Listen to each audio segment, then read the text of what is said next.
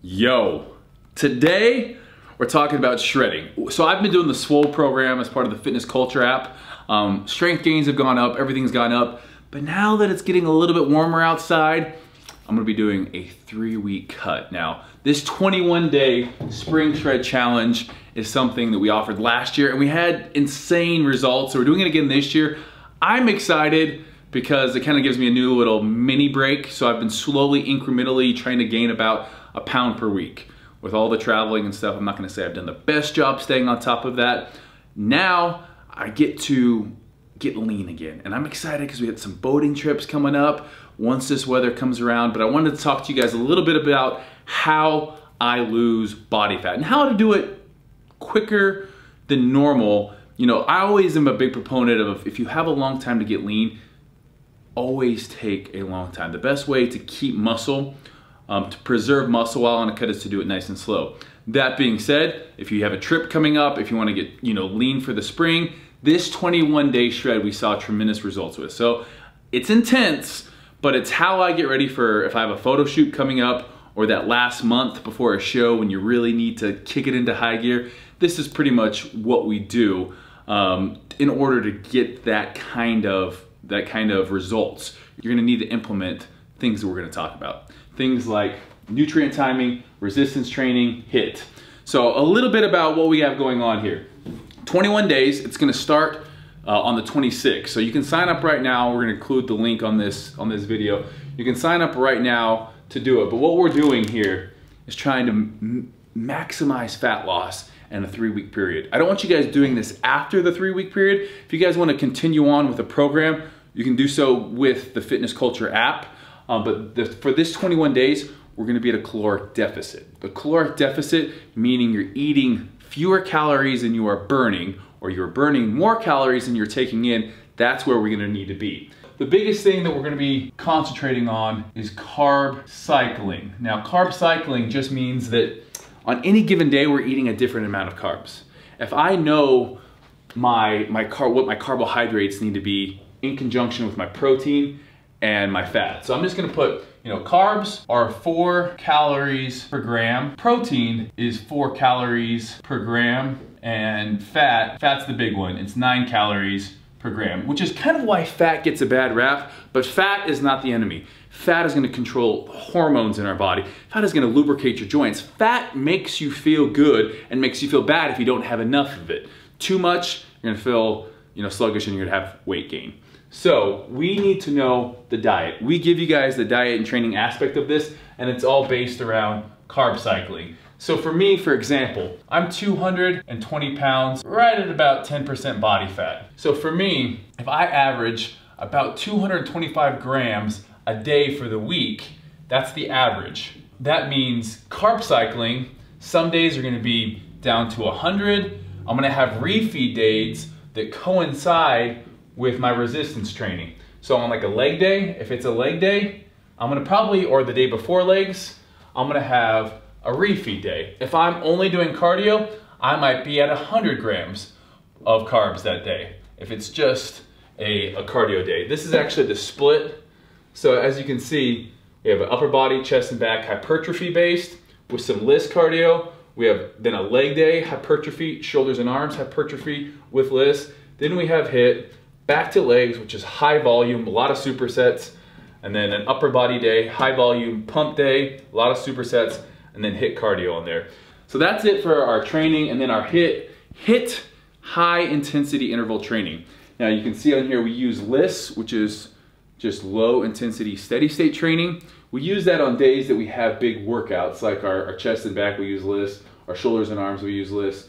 So the HIIT is for days that aren't gonna be as taxing on our central nervous system. This is kind of what we're doing. Again, very, very intense. My carbohydrates are gonna come down. Some days you're gonna be at 100. On those days where the carbs are at 100, you're gonna need to dig deep.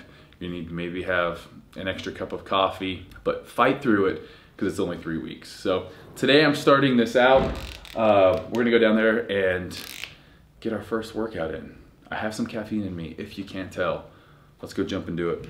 Also, the grand prize is a trip to Australia, Noosa, Australia, with me and Jacob for an active escape. So we're gonna be there We're gonna be there. These Active Escapes, we'll put a link to their site as well.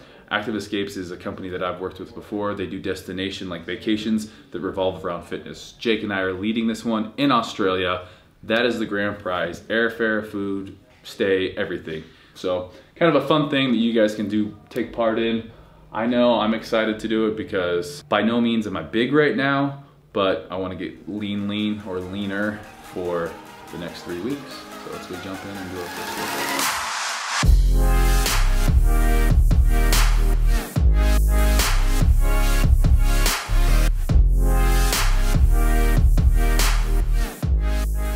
Yo, we put those warm-ups in there so you guys make sure you do them. So today is actually the Wednesday, the first Wednesday of the 21-day shred. A lot of supersets. It's a hypertrophy day. We got 12 reps on strict barbell press here. And when I say strict, I'm not bending my knees and pushing it up. No push press here.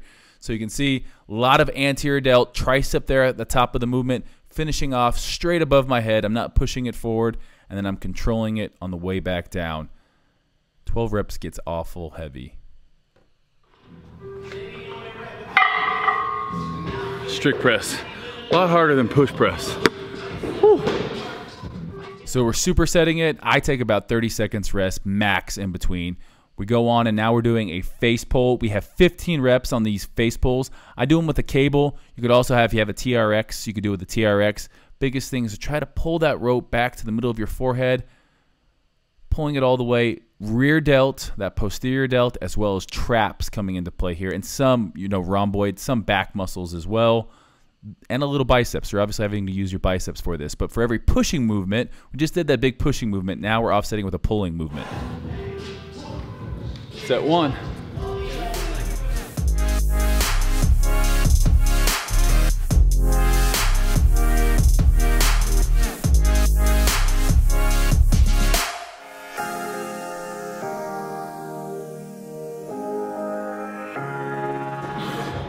After set one, the pump's feeling decent.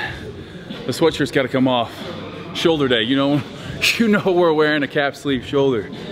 Got a good pump.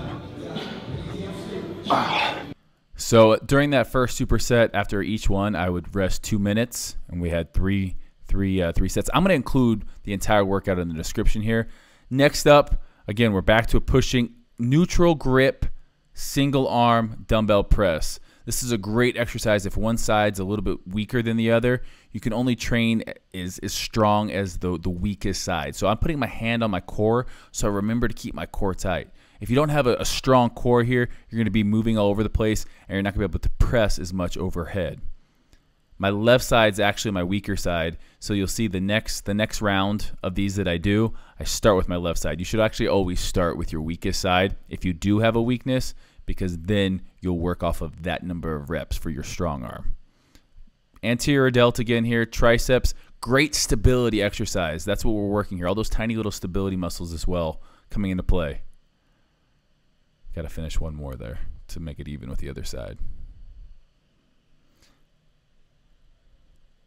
And then from there, we're going into our seated lateral raise, our dumbbell lateral raise. Now, I try to stop these. I try not to rest at the bottom. I try to keep tension on it as long as I can, coming out straight to the sides. If I bring them up any higher than this, a lot of trap is going to take over. So this is a medial head. This is the middle head of your deltoid. This is going to give you that nice round shoulder. See here, I'm starting off with my left side. I want to pause a half second at the top if you can here, and fight it on the way down. If you want to get a little bit crazy on your last set, after you get done, just hold the weight out here for as long as you can.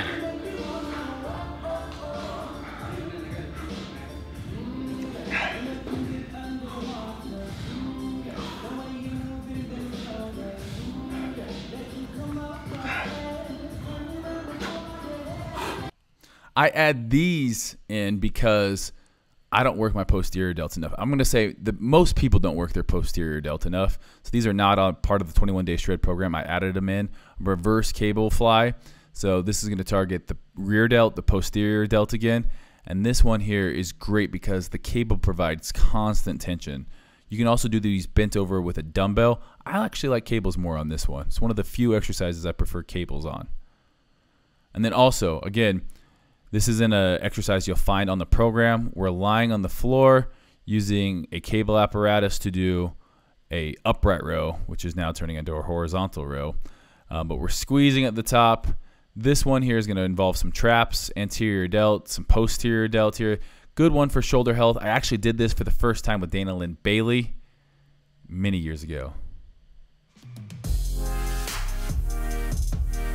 And you can see my hand placement. The more I'm pronating my wrist, the better rear delt involvement I'm getting. And here I try to bring it up to as close as I can on my body the entire way. That last superset, you're not gonna find it on the shred challenge. I just really am in love with training shoulders these days. So I added it in. I can never have enough posterior delt. People all the time, their anterior delts get massive. Bodybuilders always have bigger delts than the general population. Posterior, usually not as much of a difference. Yo, did I just say I'm in love with training delt these days? That might have been the most meathead thing I've ever said in my life. Please excuse me. Now we have arms. So moving on to triceps and biceps, our first superset here, we got 8 to 12 reps and 90 seconds between each superset here. I'm resting too much at the top there, coming down to the top of my head. I really should be stopping right about right there and going back down, so I have constant tension on the triceps. But that was a pretty heavy first set. Next up, hammer curls, bicep brachialis. I always include a hammer curl or reverse curl into my arm training. I don't have a great bicep brachialis, so I try to work that. This is also a great overall mass builder. We're doing 8 to 12 reps here, trying to squeeze. Again, there's no rest in between the triceps and bicep exercise, but after I'm done with this, I'll take 90 seconds before moving on to the next round. Great forearm developer here too. Squeeze. If you have fat grips, you could definitely use those. I forgot mine.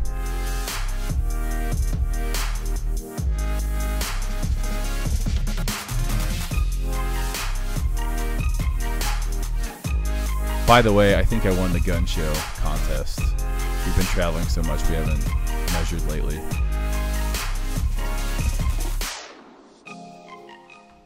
All right, next up, incline dumbbell curl. Now we're starting off with a bicep because we started off with a tricep last time. The thing about this exercise, we're doing 1 1/4 movement. So we're coming up a quarter of the way and then all the way. I was really coming up more like halfway. I should only be coming up a quarter and then all the way. We have 8 to 12 reps on here, but because we're not counting that quarter movement, it really ends up being more like, 15, 16 reps. Too heavy for me. I have to do a drop set there. Biceps, we're gassed. Come on, man. Weak biceps. So I finished my set. Looks like a drop set, but really it's just because I didn't get my set number of reps that I wanted to hit. This bench is a little bit too high here. I'm going to change that here in a second. I feel like I just predicted the future right there. All right, now superset straight into our tricep dumbbell overhead extension. The biggest thing with this is you're going to want to get a good stretch. We're working the long head of our triceps, and then at the top you see my wrist coming back and kind of forcing the weight forward. That's really, if you're not doing that, that's not full range of motion. Again, this is a great triceps. I always do a tricep movement that's going to be overhead for that long head. That is a beach body workout if I've ever seen one. You want to get ready for the beach, hit a little hypertrophy. Oh, good pump. We'll hit an upper body workout later on the week. It'll be kind of like all encompassing. Really high volume, lots of supersets. But this was primarily focused on hypertrophy. So a little bit of strength, size, while we get lean. Next step here, I usually like to get a shake, my creatine, take 10 minutes, and then jump on the treadmill. And you have 30 minutes of Liss cardio. Today's a Liss day because we've already done about an hour's worth of lifting. So I don't want people doing HIIT. HIIT will be actually, we have 2 HIIT sessions this week. So that'll be later on. Trying to keep the heart rate between 145 and 155. So you can either jog on a flat treadmill. If I jog like this, I'll be at 155, or slow it down. So I was running there at 6 miles per hour. I'll slow it down to 4, even 3.5, and I'll just go all the way up to 7 incline. And now what we're doing, almost like a stair stepper, incline walking. Oh, now I don't want people doing this. I don't want you guys holding on with your hands here. just periodically to get your heart rate, it's fine. But when you're walking, you gotta be swinging your arms. You have to be keeping up with it. Pretty much, if you're on the point of not being able to carry a conversation, that's where you want to need to be. You can hear my voice, you can tell I'm breathing hard, but I'm still able to talk to you. This thing doesn't want to give me my heart rate. You gotta, maybe you have an Apple Watch or something that will. All right, I got 28 more minutes of this. Cardio sucks. I haven't been doing it. If you wanna get lean though, you're gonna have to do some of it. So 2 Liss sessions a week and 2 HIIT sessions a week. That's it for today. I'm gonna go home. I gotta take care of my dog. See you guys next time.